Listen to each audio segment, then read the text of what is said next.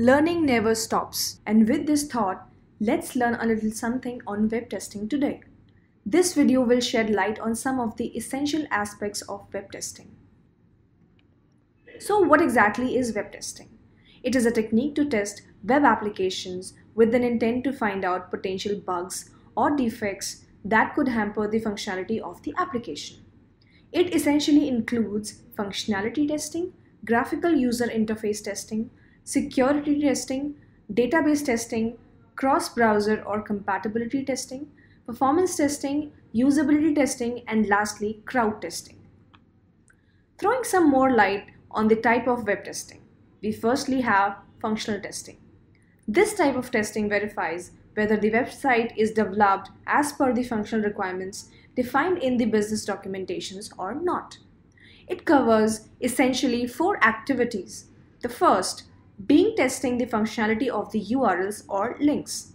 The second, testing the input fields or forms to ensure its proper instrumentality.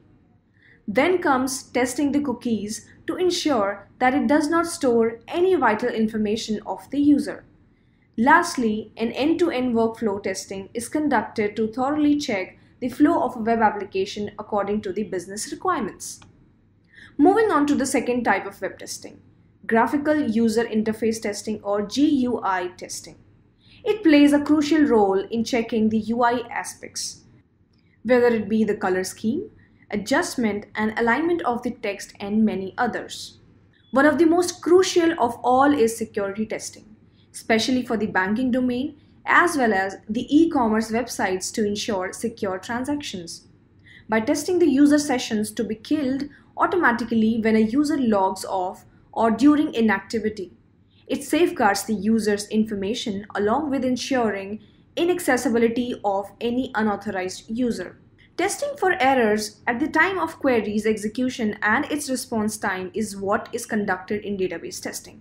To test the flow of data, whether it is displayed appropriately on the web page is also something which is conducted under database testing. With cross-browser or compatibility testing, a web application is tested across different combinations of browsers and operating system to verify its consistency across all, as well as eliminate any possible browser or OS related bugs.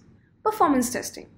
It essentially entails testing the response time of a web application, its behavior during peak and non-peak load traffic, and the recovery time after any crash.